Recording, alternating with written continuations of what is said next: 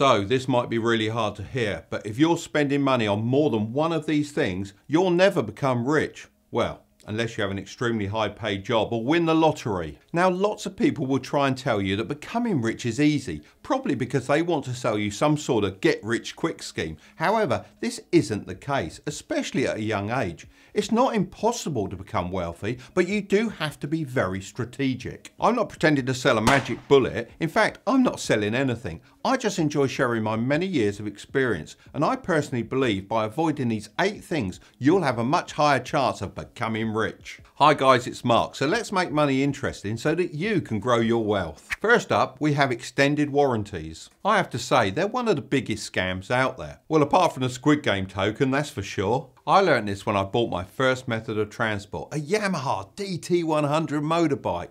I paid for an extended warranty, which they added to the monthly payments of the bike. Every month they were feeding on my bank account like some sort of vampire. The worst thing of all is I didn't need the extended warranty, but the salesman used fear tactics to pressure me into purchasing it. Just think about it, when you buy a new PC, the chances are the retailer bought the PC from a third-party supplier, meaning the amount of profit they make is very small. That's why it makes sense for them to push an extended warranty onto you. It's where all the extra profit is made. What people seem to forget is a lot of credit cards offer an extended warranty, so you can just purchase an item on your credit card to get the same protection. And you pay no interest as long as you pay it off at the end of every month in full. Most people just completely forget that they have an extended warranty, not to mention the fine print, which usually makes it very hard to make a claim. So it's good as throwing your money down the drain. Normally they ask you if you want a 3-year warranty. However, the manufacturers cover the first 2 years anyway. So the reality is you're only buying an extra year anyway. So honestly, when you factor in your consumer rights and using a credit card for payment protection, why would you need an extended warranty? I bet a lot of shops don't want you to know this. Number 2 is new cars. What if I told you that a new car was the #1 killer of wealth and financial freedom? The untold truth is that a lot of people take on car finance to look and feel rich, but most of the time they don't even own their own home and are living paycheck to paycheck. I was looking to buy a new car when I was around 19 years old, and I was amazed to find out that I could buy the same car pre-owned for around half the price. So from that point on, I promised myself that I wouldn't buy a new car unless I really wanted it and I could buy it from my passive income. In fact, I actually bought my first brand new car when I was in my early 30s, and it was for my wife. The first time I bought a new car for myself was around the age of 35. I am such a loving husband though. I now have a Tesla Model 3 as it's a great write-off for my businesses, but I still spend most of my time driving around in my old van from A to B. So many people finance their cars, it's gotten to the point that car dealerships don't even tell you how much the car costs. They just ask you how much you can afford every month, and if the car seems too expensive, they just lengthen the payment term so it seems cheaper. Those cheeky chappies, you gotta watch them. The average car payment in the USA is between $500 and $600 every single month just to drive a fancy car, and even when it's paid off, most people just keep upgrading as it's a status symbol. It's like an endless cycle of flexing. Just to drive this point home, average stock market returns are 10%. If you invested $500 a month for 30 years, you'd have over $1 million for retirement, and that's going off 10%. And we've all seen the crazy crypto returns lately, so just use your imagination of what's possible. Talking about crypto, if you want to grab $10 worth of free Bitcoin, then for a limited time, Coinbase is giving it away when you open an account. I'll leave the link below. Third, we have penny stocks. While it's true people have made a lot of money by investing in penny stocks, it's a real gamble. Believe it or not, the average annual penny stock return is actually minus 30%. Penny stocks are extremely high risk investments that usually have very little information and history, as the companies can be relatively new. This could be an absolute recipe for disaster due to the pure volatility of the stocks. Small market caps and low liquidity means it's far easier to manipulate the price of the stock. For example, the big stocks like Tesla have market caps far in excess of 1 trillion, so a few whales selling hardly makes a difference to the price, whereas a penny stock typically has a market cap of under 300 million. So all it takes is a few big sales and it can send the stock through the floor. I invested in penny stocks when I was younger and I had some great luck. This was back in the days of the Wolf of Wall Street. They used to have huge rooms full of salesmen on the phone pumping up the prices of whatever penny stocks they liked. These were known as boiler rooms. This was also they could sell at the peak and make huge profits for themselves. I think I got lucky and jumped in on a few of these penny stocks and sold before the whales, leading to a nice profit. So you may be thinking, why have I put this on the list?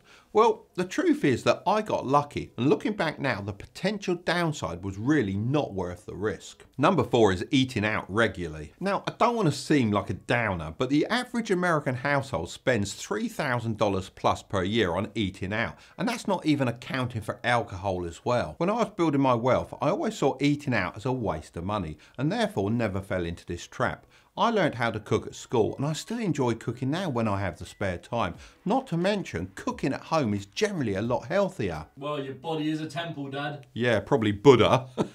I think the bigger issue here is drink. Not only does it hold you back financially from your goals, it can also throw you off your game the next day, which is never good. I believe in maximising every day, and successful people don't have time for laying around all day with a hangover. The richest CEOs in the world, like Elon Musk and Jeff Bezos, probably don't mind a drink, but they're certainly only keeping that sort of thing for special occasions. Next up is expensive gifts. It's so easy when you're young to think your friendship group is amazing and you're going to be friends forever, but that's just not the case. I often sit back and reflect on how far I've come, and when I look back, it's amazing how many people have come and gone from my life. Maybe this is because I never bought them expensive gifts. But seriously, when you're young, no one expects you to buy luxury gifts, and if they do, then, to be honest, they're no friend to you. I never saw the point of buying expensive gifts when I was building my wealth, and my girlfriend, now my wife, has never had any problem with that. If love is in your heart, then it doesn't need to come out of your wallet. You should consider being a dating coach, Dad, with advice like that. What can I say? I've still got it, son. But seriously, with all that said, it's important not to waste money on expensive gifts, especially for people that could end up being temporary. Every single expensive item you buy for yourself or someone else is a major setback, as early on in your journey it's the most important time to be investing so things can start compounding. I'm not saying you can't buy nice things, of course you have to live your life, but don't get caught in the madness of buying luxury or even designer items when you truly can't afford it at the same time as investing. Just because you got it in your bank account doesn't mean you can afford it. A gift that I do like is the free stock worth up to $1,000 that Public are currently giving away when you sign up. If you're in the USA, you can grab this right now. I'll leave a link in the description below. Just remember, with investing, your capital is at risk and you can lose money. Number 6 is hotels. Now, traveling in your younger years can be such a benefit, as experiencing other cultures can really broaden your horizons.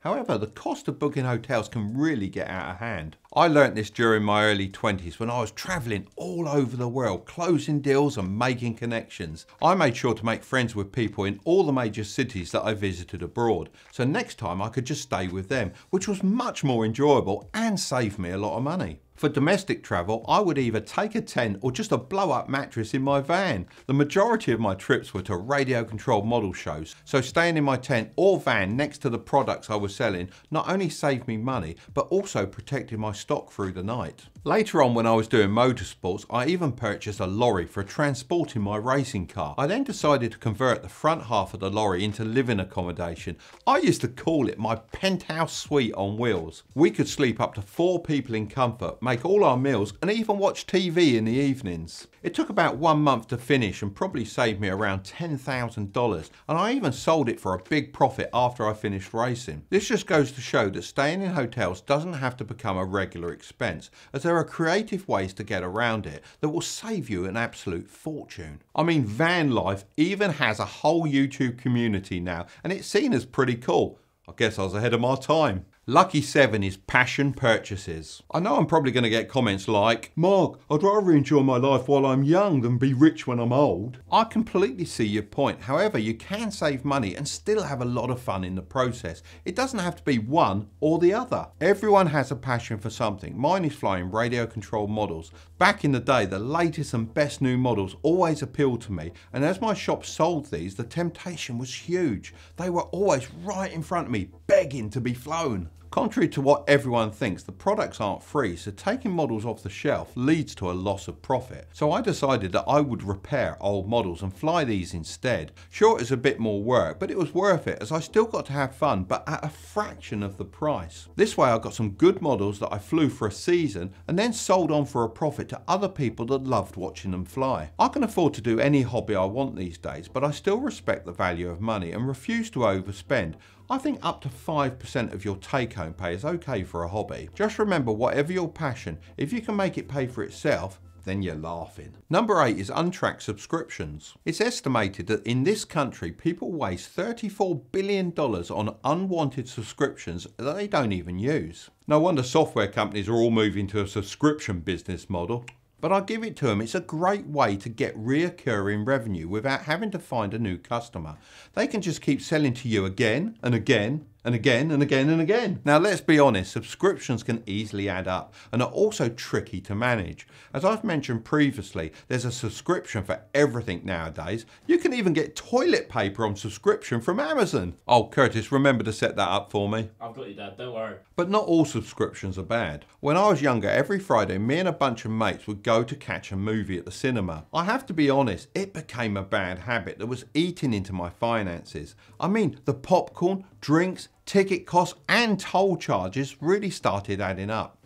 If you're spending a day's income on a night out, you're caught in a never-ending cycle. To get around this, we decided to hire a film from Blockbusters. You probably don't remember them, but they were massive in the day. And my mates would come around my house and supply the drinks and popcorn, therefore splitting the cost and getting a better experience, as we didn't have to worry about other people in the movie theatre or the travelling. So my point here is that subscriptions like Netflix can actually be a huge money saver, as it allows you to have fun at home for a very low cost. But many subscriptions can get out of control, and when you're done using them, the facts show you won't even cancel them, which is absolutely bonkers. So as long as you're using the service and getting good value, then I don't think there's too much of an issue here. If you try hard enough, you will always be able to find creative ways to save money. But this is also just one side of the battle. You of course also need to be increasing your income at the same time. I've made tons of other videos about making more money, so I'm going to leave the next video right up there, but don't click on it just yet.